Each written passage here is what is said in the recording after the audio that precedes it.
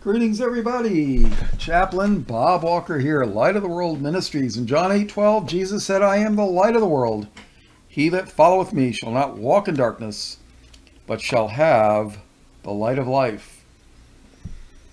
Well, we're going to read Judah's Scepter and Joseph's Birthright by J.H. Allen. The chapter is number 10, and the chapter title is Joseph, Israel, Lost. All right, let's get reading. And yes, I'm sorry, I'm trying to catch up on all my emails. I just caught up on my Hotmail account today. Oh boy. I had 100 emails from people. Over, actually. So, in spite of all the facts to the contrary, there is a class of teachers who, without one word of historic proof, insist upon teaching that the Egypto-Israelites returned with the Jews. Bob's note here, he's talking about, like in the book of Daniel, when the Persians allowed Judah to leave the Babylonian captivity and return to Jerusalem. And you could also read about that in Ezra and Nehemiah. If I remember correctly, Ezra was the high priest in the workings of the temple, and Nehemiah was the civil ruler, the king. Let's keep reading. Here is the argument of a commentator who has written 2 commentaries on the Revelation. He is a good man and has a pure heart. Well, Mr. Allen, that's your opinion, but we'll see. But in so far on the subject is concerned, he certainly has not informed himself. He first asked the question, were not the 10 tribes lost after the deportation of Shalmaneser, as none but Judah and Benjamin returned in the Exodus of Nehemiah? And answers it thus. There is a general misappropriation and delusion on that subject, as the 10 tribes were carried into captivity 134 years before Judah and Benjamin. Yet doubtless many of the 10 tribes returned with them to Palestine, so the 10 tribes were not lost. But they simply lost their tribehood, as they did not return in their organized tribes, but as individuals. Hence all this hue and cry about the lost tribes, ransacking all the world to find them, and writing vast volumes, is a piece of twaddle and nonsense. So Bob's note here. Yeah, they see, these religious leaders, so-called, they don't want the identity of Israel discovered. But I tell you what, if you want to know who Israel is in the last days, wait until the time of Jacob's trouble appears and find out what group of people are being persecuted. And it's not going to be the you-know-who's in the Middle East. No, they're going to be the ones doing the persecution. And hopefully in that day, people will wake up and figure out who it is that is the recipient of Satan's wrath in the time of Jacob, Israel's trouble. Thus, let's keep reading. Thus, with one presumptive wave of the hand, he attempts to sweep from before our eyes the most important subject as far as the vindication of the Word of God is concerned, that he has ever made an appeal to a Bible-loving people for an honest hearing. This same commentator speaks of the exodus of Nehemiah and of the number that returned under Nehemiah as though there were but one exodus from Babylon, whereas there were 2, the first and largest being under Ezra, while that of Nehemiah was 14 years later and was composed of those Jews which were left of the Babylonianish captivity who did not go up with the first or Ezra Exodus. He further states the 10 tribes had been in the Chaldean Empire 200 years at the time of the Exodus, but it is written that Israel was taken into Assyria and placed in the region of the rivers Hila and Habor, a region of country more than 500 miles from Babylon. Bob's note here. I think I'm going to believe the Bible over so-called religious leaders. You know, yeah, 500 miles away. So this writer wants us to think that Israel traveled 500 miles to go to Babylon to return to Jerusalem. Yeah, I don't think so. That's why it's so important, people, to read the Old Testament. The Bible starts in Genesis, not in Matthew. Matthew's the beginning of the New Testament, the Gospels. So, I mean, I love Matthew, but it's not the beginning. It's the beginning of the end, but it's not the beginning. But it is written that Israel was taken into Assyria and placed in the regions of the rivers Hila and Habor, a region of country more than 500 miles from Babylon. To us, it seems an insult to the integrity of God for any man to presume that the 10 tribes ever saw Babylon. This commentator still further states, of course they were but a fraction of Judah and Benjamin which returned, but God says, all the men of Judah and Benjamin gathered themselves together unto Jerusalem, and every one unto his city.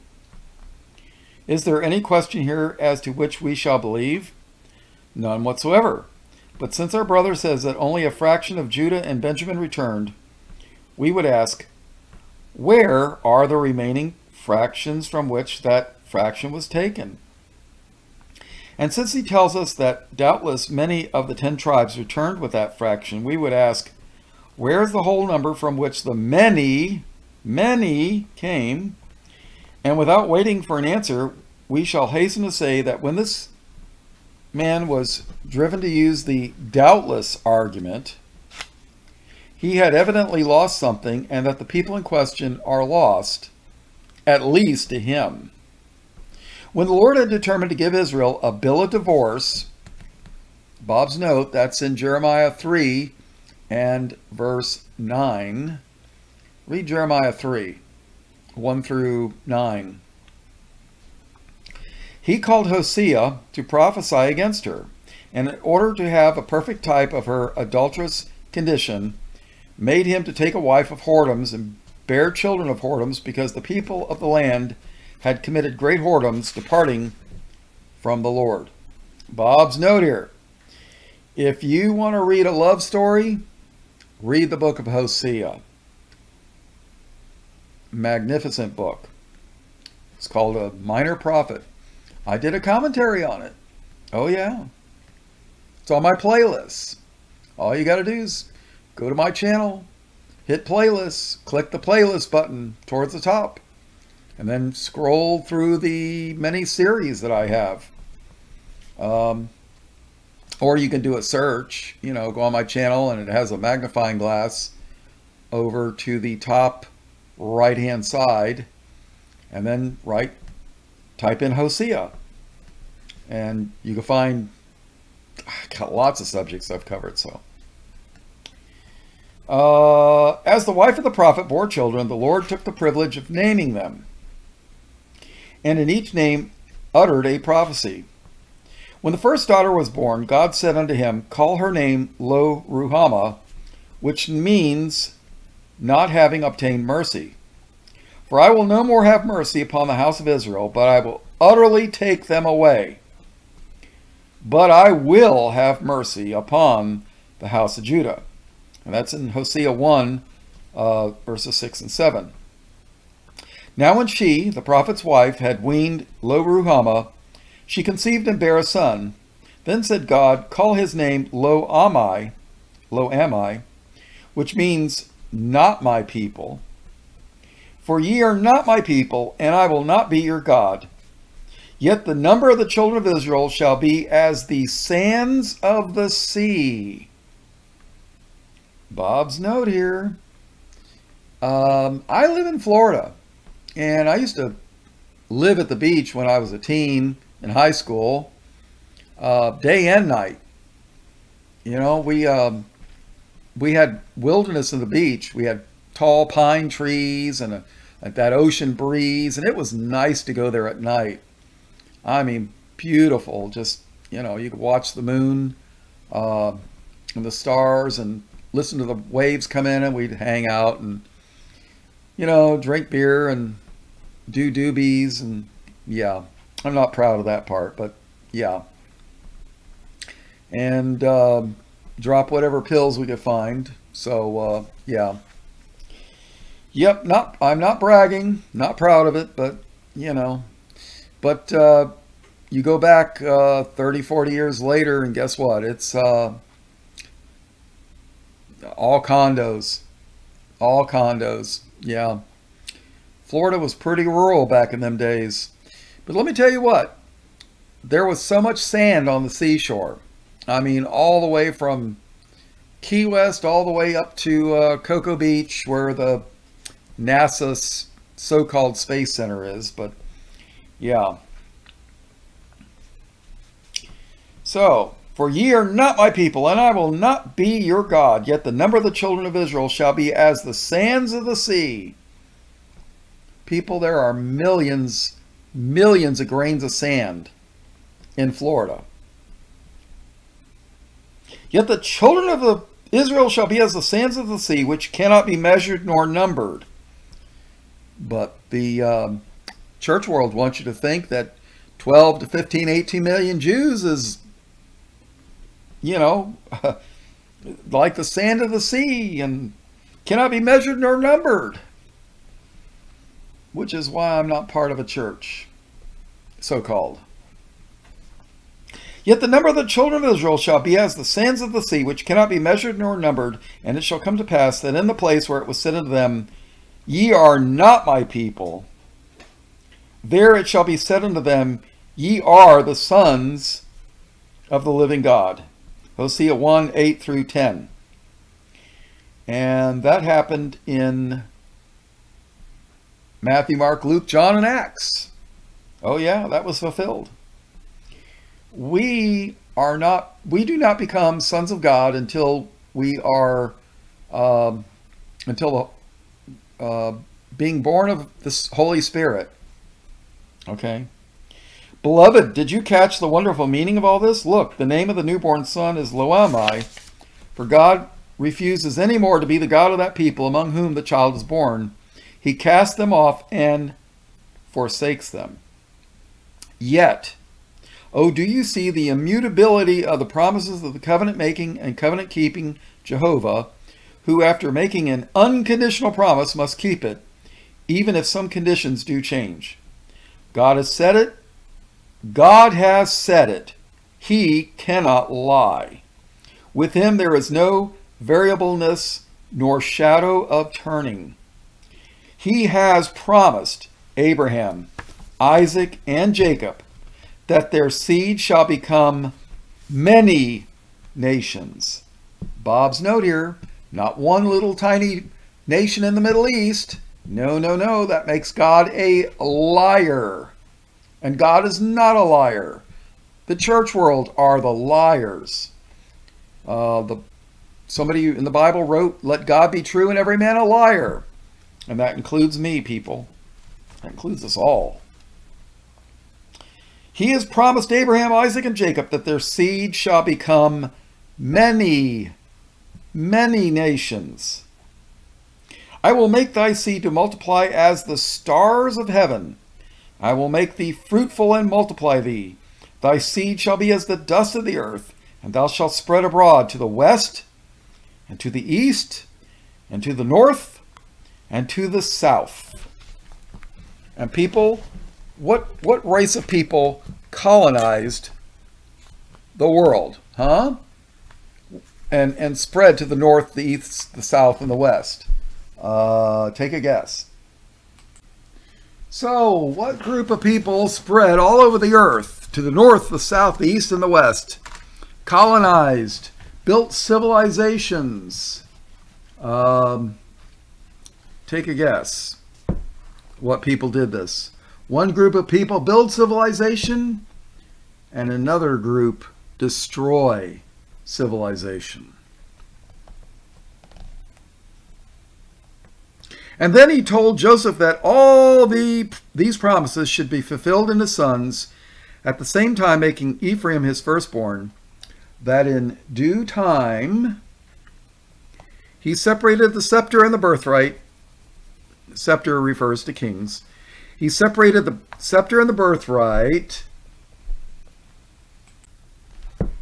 Scepter and the birthright, causing all the tribes to gather under the one or the other, making two kingdoms of the entire Abrahamic posterity, saying, "This thing is of me." But now Ephraim, Israel, is joined to his idols. They are not my people, and I will not be their God. I cast them out, and yet, in spite of this, and although driven from home by their enemies, yet the number of the children shall be as the sands of the sea, which cannot be numbered. And after living on the beach for a few years, I'll tell you what, there's a lot of sands of the sea, people.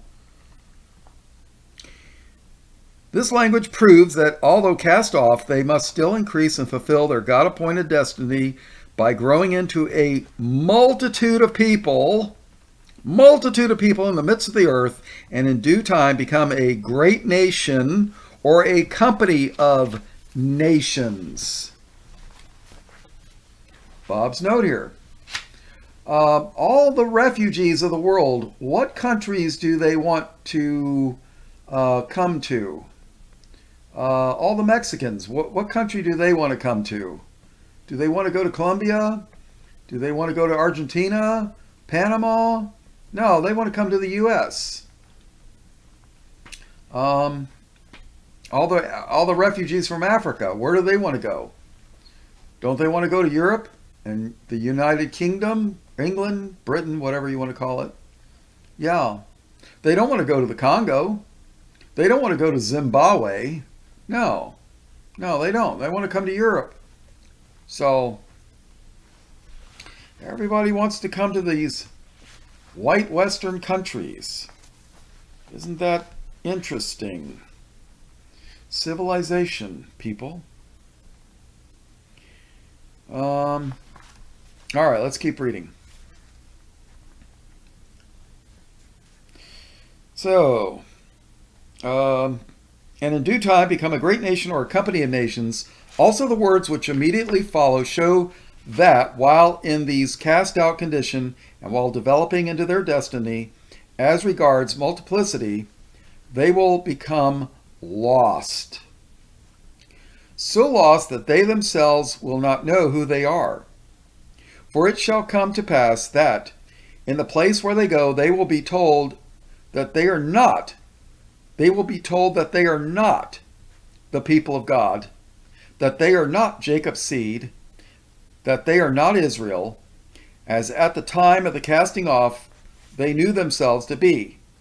And when they are told that they are not the people of God, they shall have so forgotten their origin that they will believe it. This being the case, they certainly will be lost, at least to themselves, and will need someone to prove to them that they are the descendants of God's chosen people. So when the time comes, the Lord has said that those persons shall be there, and shall say unto them, "Ye are the sons of the living God." Bob's note here. I think that's in Hosea, and I think it's also, Paul quotes Hosea in the book of Romans, if I remember. So, keep reading. While Israel was true to the Lord, she was likened to a delicate and comely woman, and the Lord called her his wife. But when she became an idolatrous nation, she was called a harlot, and the Lord treated her as a woman who had broken wedlock by giving her a bill of divorce. After the Lord has cast her out of his sight and allowed her to be carried away into the Assyrian captivity, she is spoken of in prophecy as forsaken, a woman in widowhood, a wife of youth, refused, barren, and desolate. But the Lord made a promise of redemption to the same desolate one, saying, Thou shalt forget the shame of thy youth, and shalt not remember the reproach of thy widowhood any more. For thy Maker is thy husband. Once more, the Lord of hosts is his name, and thy Redeemer, the Holy One of Israel, the God of the whole earth, shall be called. For the Lord hath called thee as a woman forsaken and grieved in spirit, and a wife of youth, when thou hast refused, saith thy God. For a small moment have I forsaken thee, but with great mercies will I gather thee. That's in Isaiah 54, 4-7. Isaiah is a wonderful book, people. I got a commentary on it. Look in the playlists. I mean, when I went to Bible college, Isaiah was probably my favorite class. And by the way, yeah, I got a master's degree. Yeah. From a Bible cemetery. I mean, seminary. Same thing. Yeah. Yeah, they think the Antichrist are God's chosen people. Yeah. Yeah. Actually, I'm kind of looking forward to their chosen people cutting off their heads. Oh, that's right. They don't believe that. They're going to fly away in the pre-trib rapture. That ain't going to happen. Oh, I tell you what. I've gotten to yeah. Let me just say, the Lord is just. That's all I'm going to say. You want to bless the Antichrist that hate and curse Jesus? Well, God the Father will give you your reward. Oh yeah. Keep reading. You will also find by consulting the same chapter that while barren, forsaken, and desolate, the same woman was to become the mother of more children than while married, or in other words, Israel was to increase while cast out more than before. This is exactly what the prophet Hosea has declared in the prophecy which we have been considering. The Lord uses Hosea to teach that Israel would become lost after being cast out in the following. For she said, I will, now this is Israel speaking, I will go after my lovers. Israel was swallowed up now, shall be among the Gentiles as a vessel wherein is no pleasure, for they are gone up to Assyria, a wild ass alone by himself. Ephraim hath hired lovers. In other words, Ephraim was hiring prostitutes, That give me my bread and my water and my wool and my flax, mine oil and my drink. Therefore, behold, I will hedge up thy way with thorns and make a wall, that she shall not find her paths. So the Lord's saying he's going to block the way. And that's in Hosea 8:8, 9, and Hosea 9:2, 5, and 6. To show that the scriptures which we have just quoted refer to Israel aside from the Jews, we call your attention to the opening words of the chapter in which the parenthetical or enclosing text appears, which is as follows. Say ye unto your brethren, Ammi, and to your sisters, Ruhamah, plead with your mother. Their mother was Israel. Plead with your mother, plead, for she is not my wife, neither am I her husband. When God gave to Israel the name of Lo Ammi, or not my people, it was because he had cast them off, and they were no longer his people. For when the Lord gives a name to a person or a nation, he names them in harmony with their character or condition. Bob's note here. Boy, that is really true in the Old Testament. If you go into the Old Testament and you look up a name, a lot of times, I mean, quite often it seems, the name has meaning. For example, Sarah. The word Sarah, you know, Abraham's wife, means laugh or laughing or laughter. Because when God said that, you know, this 90-year-old woman was going to have a child, she laughed. Yeah, right. I'm going to have a child at 90 years old. That's so funny, you know, but guess what? She did. So, and then later she was laughing, but it was out of joy. Have you ever laughed out of joy? Yeah. Abraham. God changed his name from Abram to Abraham. Abraham means many nations. Yeah. You know, God changed Jacob's name to Israel, which means prince with God or rules with God. Let's see. I could, yeah, just, you know, you want to look up a theme, look up somebody's name in Scripture and see what it means.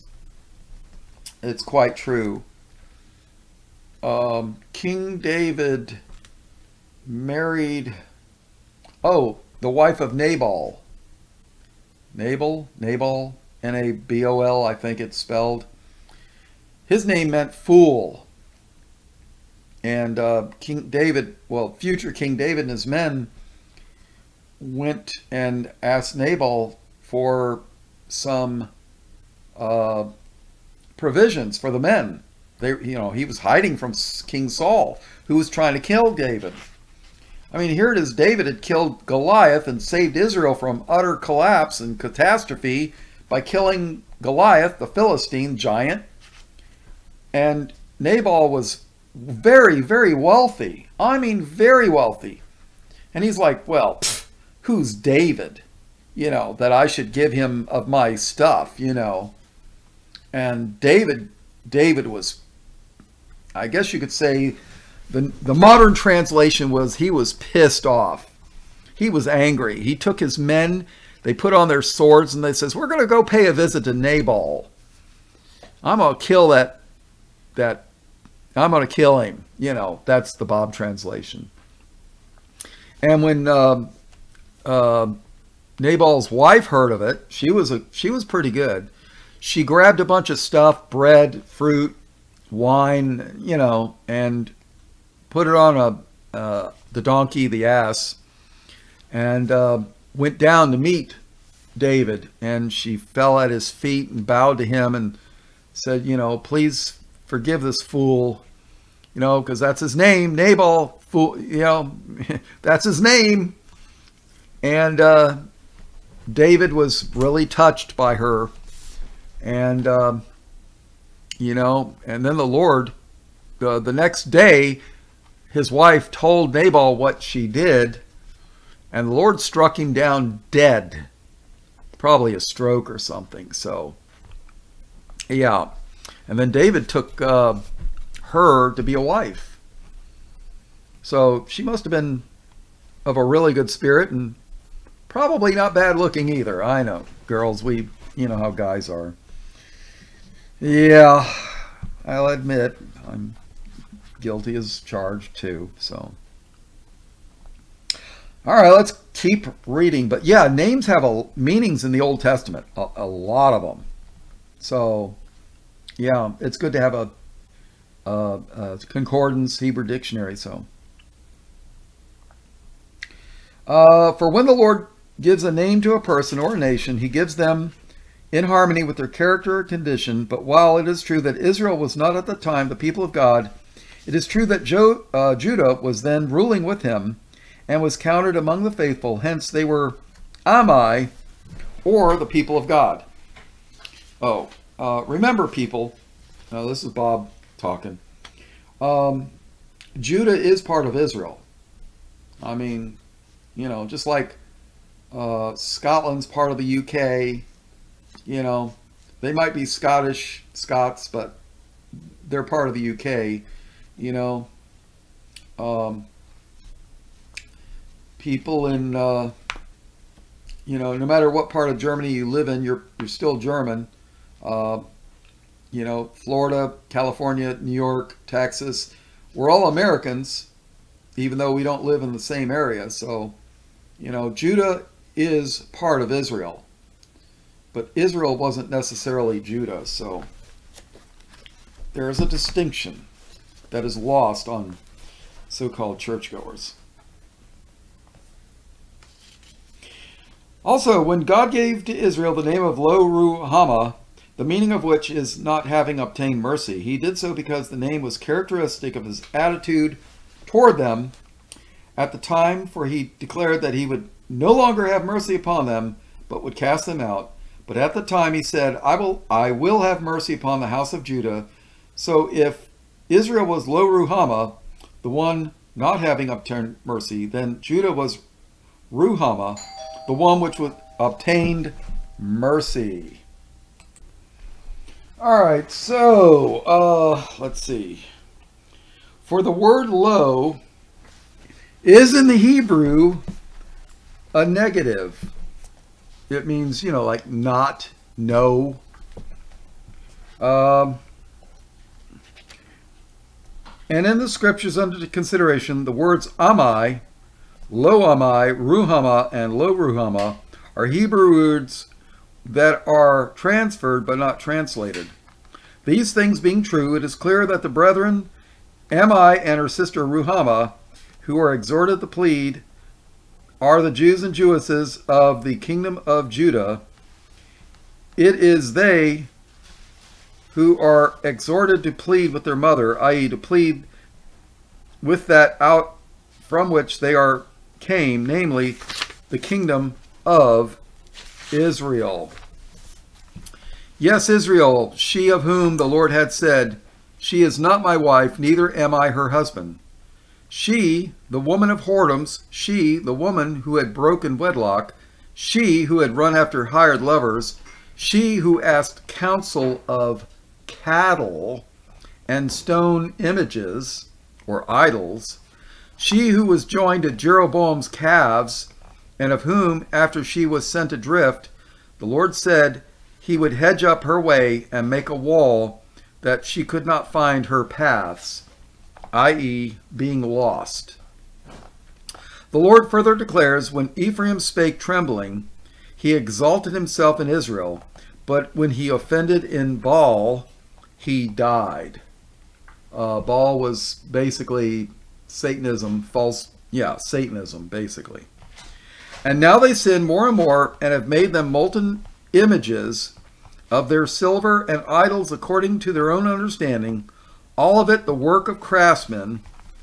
They say of them, let the men who sacrifice kiss the calves. Therefore they shall be as the morning cloud, and as the early dew that passeth away, as the chaff that is driven with the whirlwind out of the floor, as the smoke out of a chimney. Hosea 13, 1 through 3. After the smoke out of a chimney has disappeared, after the sun has risen and scattered the morning cloud, after the dew has been drawn from leaf and blade and passed away, if we were to ask you to hunt that scattered cloud, to search for that smoke and find again that dew, we are certain you would be willing to admit that they are lost. This is certainly what the Lord intends us to understand concerning the kingdom known as Israel. For subsequent to this, and yet prior to the time when the Jews went into the Babylonian captivity, he declares through Jeremiah the prophet, my people have been lost sheep. And Bob's note here, what did Jesus say? He said, I am not sent but unto the lost sheep of the house of Israel. And he told the disciples to go unto the lost sheep of the house of Israel. And Israel can compose both Israel and Judah, since they are all of Israel.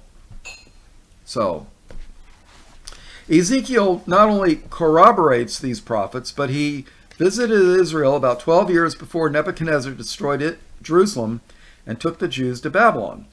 He says, as I was among the captives by the river of Chebar, the heavens were opened, and I saw visions of God. And that's in Ezekiel 1:1. You will find by consulting the map that the river Chebar is in the same region of country with Habar, Hala, and the river Gozan, where the Israelites were deported by Shalmaneser, king of Assyria. In fact, the rivers Gozan and Hala empty into the Chebar, which in turn empties into the Euphrates River.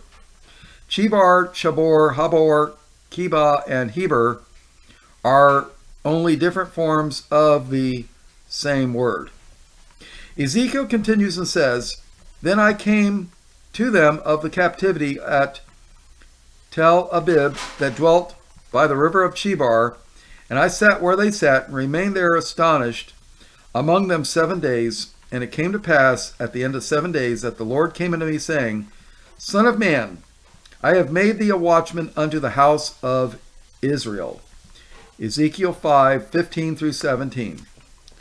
Then after speaking of many who should be destroyed by sword,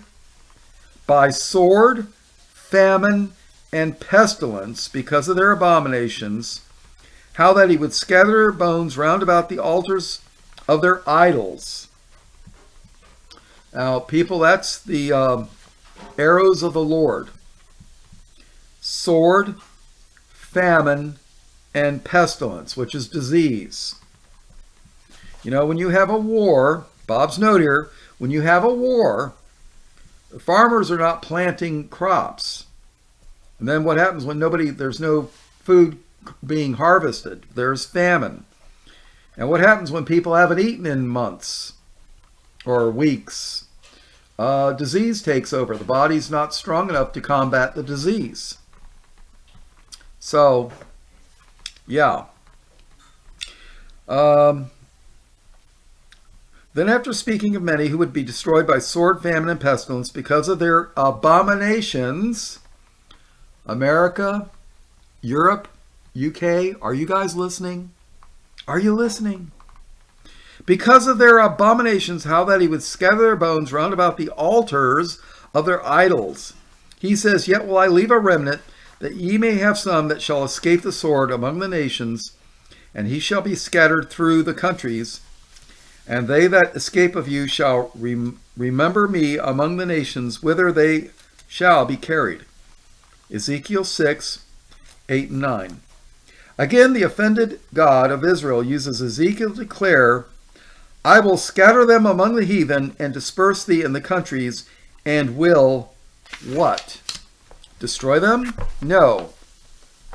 But consume thy filthiness out of thee. Ezekiel 22:15. Bob's note here. On my playlist, I did a commentary on the entire book of Ezekiel. I got over 1,000 Bible studies, people. Over 1,000. I think it's over 1,500. Send me a USB drive. 64 to 128. And I'll make copies and send it back to you. And you got everything, just in case the day when Tube decides to delete me. And if you're overseas, if you're outside the US, please send me an SD card, because I can mail that in a letter instead of having to play with customs. So, yeah. After this, the Lord declares this dispersion to have been accomplished, saying, I scatter them among the heathen, and they were dispersed through the countries. And when they entered into the heathen, whither they went, they profaned my holy name, when they said to them, These are the people of the Lord, and are gone forth out of his land. But I had pity for mine holy name, which the house of Israel had profaned among the heathen, whither they went. Therefore say unto the house of Israel, Thus saith the Lord God, I do not this for your sakes, O house of Israel, but for mine holy name's sake, which ye have profaned among the heathen, whither ye went. And I will sanctify my great name, and the heathen shall know that I am the Lord God, when I shall be sanctified in you before their eyes. For I will take you from among the heathen and gather you out of all countries and bring you into your own land. Ezekiel 36, 19 through 24. Bob's note here. Maybe that's why the name of the Lord is not exactly known. Some people say Jehovah. Some people say Yahweh. Some people say Yahweh. I don't know, you know. But I sure know that it's not Yeshua. I know that for a fact. So, all right, let's keep reading here. The Jews were taken into Babylon and returned from thence, but the house of Israel, as herein stated, was scattered throughout all countries. But for the vindication of his holy name, he declared that he should yet be sanctified in the eyes of all nations by saving Israel and bringing them back to their own land. When this takes place, Israel shall come out from all countries. Bob's note here. No, this was not done by the United Nations, the Satanic United Nations, in 1948, when the Antichrist invaded the land. And if you look into it, Gog and Magog are considered the area of Russia. Well, where do you think Eastern European you-know-whos came from? Yeah, that area. They speak Yid, Y-I, and then Dish as their language, which is not Hebrew, by the way. No, it has nothing to do with Hebrew. The letters might look the same, but the sounds are different. The words or meanings are different. They cannot read Hebrew. They cannot read Hebrew. They can't do it. But they want you to think that that's what it is, but it's not. So, Gog and Magog has invaded the land. Started in 48. So, did the Lord return and bring Israel back to the land? Not unless your God is the Satanic United Nations.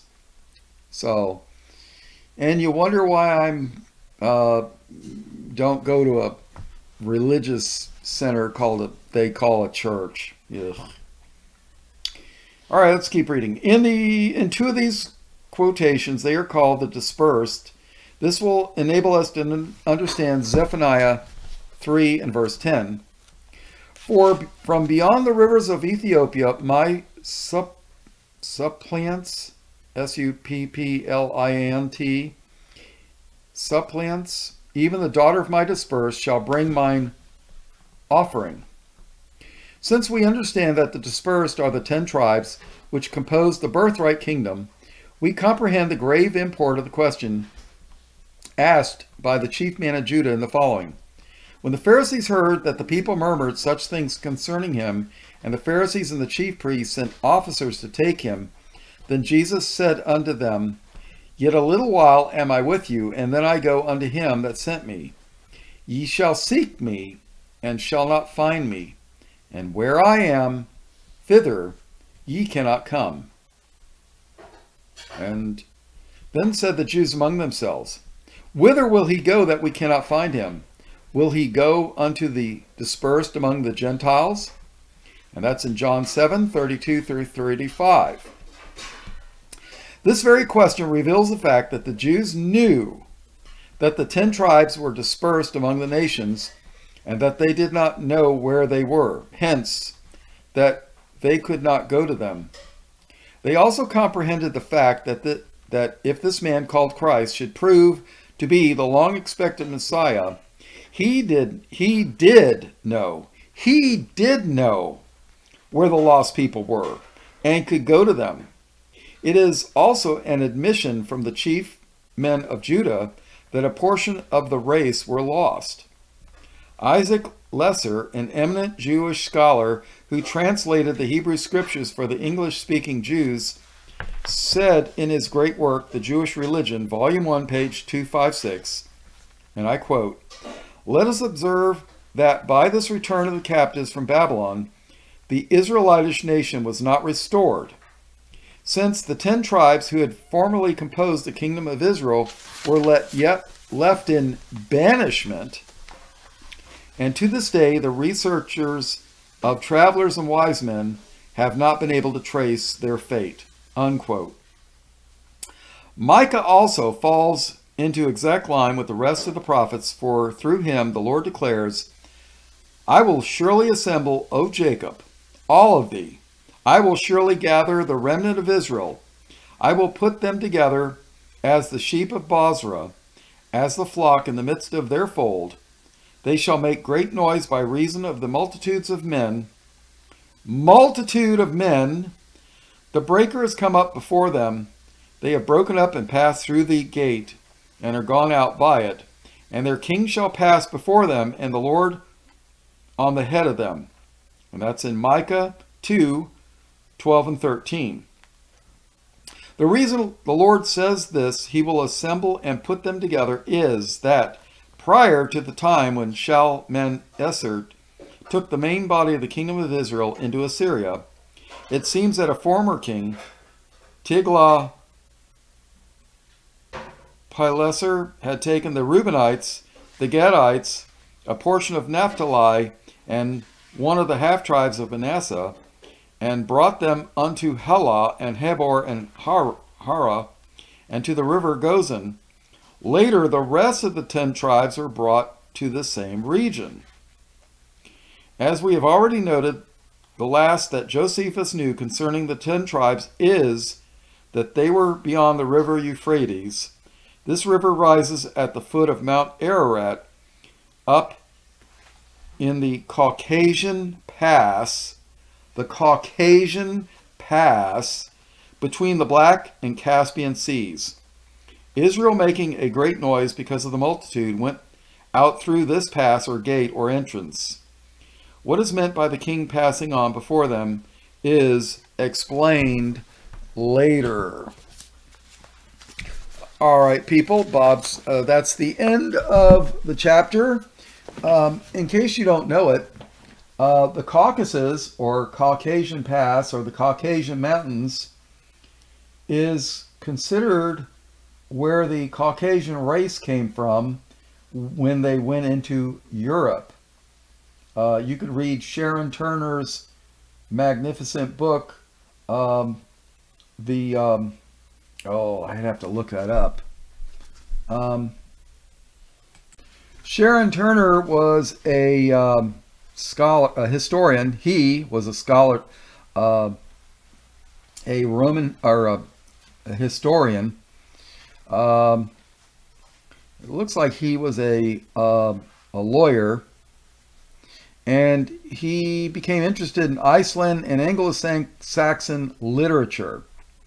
And he wrote a book in 4 volumes called The History of the Anglo-Saxons, between 1799 and 1805. And let's see. His book, it's funny, his book, the Anglo-Saxons, the Caucasians, appear at about the same time that the Israelites vanished from history. So here it is, the Israelites vanished from history, and the Anglo-Saxons, the Caucasians, appear to history. You know, well, Israel lost their identity. And they went through the Caucasus, the Caucasus Mountains, where they get the word Caucasians from. You know, the white people. Yeah. So, you know, if you listen to the media, they'll tell you, oh, well, that's a cult.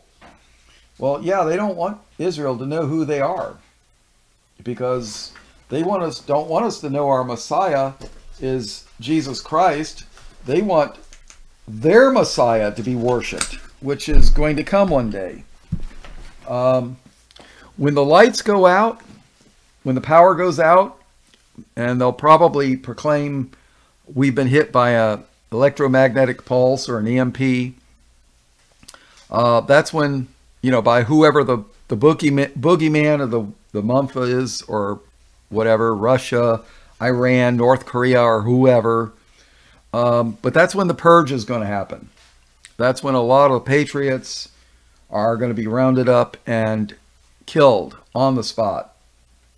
So that's probably when there'll be famine, just like a certain town in Ukraine during the Soviet communist takeover. They stole all the food from the farmers and, yeah, let them starve. And then there'll be disease, whether, well, let's just say after all these months or years of what they've been pushing on us, you know, it's going to be an interesting time we're living in. And the Lord must have really thought we were strong to be able to know some of the things we know and what is coming. But the world needs to be put into chaos for their Messiah to appear and promise to make things better. So, you know, the man of sin, the Antichrist, the son of perdition, the beast, by whatever name he goes by. Paul and John called him the man of sin, son of perdition. John called him the beast. I forget who called him the Antichrist. I think it was Paul. But yeah, it's all referring to the same entity. But like I say, if you want to know who the God's chosen people are, time of Jacob's trouble, pay attention to who's being persecuted and killed and who is doing the persecution. Yeah. All these events are going to turn the church world on its head. And yeah, all these preachers preaching lies and blessing those that hate and curse Jesus. Yeah, I'm actually looking forward to them getting their just reward. So, all right, well, that's the end of the book, and we're about halfway through the book. We just finished page 136, and the book ends at 367. Oh, I guess I'm not halfway through the book. Probably about a third. This is a big book. But I'll tell you what, by the time you get through this book, you're going to have a lot of Bible information. In some ways, you'll probably know more than the average doctor of divinity, you know, somebody with a doctorate degree. You know, those Bible scholars, so-called, are so proud of their doctor. Oh, call me Dr. Deceiver, you know. Yeah. They're so proud of their Bible cemetery and doctorate degrees. A doctor of divinity is probably, I think it's 8-10 years of Bible cemetery. And one of the pastors that I respect says a doctor of divinity, a DD degree, refers to dumb dogs. Yeah. Yeah, I think it was Isaiah that called the pastors of his day dumb dogs. Yeah, who cannot bark. You know, at least a dog will bark and warn you when there's danger or when they hear something coming, you know. But these dumb dogs, they don't bark. They don't warn nobody. You know, they love to sleep and slumber and eat. Okay, that's in Isaiah 56, verse 10. The Lord's, his watchmen are blind. They are all ignorant. They are all dumb dogs. They cannot bark. Sleeping, lying down, loving to slumber. Yea, they are greedy dogs, which can never have enough. They are shepherds that cannot understand. They all look to their own way, every one for his gain from his quarter. Come ye, say they, I will fetch wine, and we will fill ourselves with strong drink, and tomorrow shall be as this day, and much more abundant. And tell me that doesn't describe television preachers. Oh, I think so. All right, well, all blessings, praise, glory, and honor to God the Father and his only begotten Son, Jesus, who is the Christ, the Lamb of God, slain from the foundation of the world. All blessings, praise, glory, and honor in Jesus' precious name. Amen.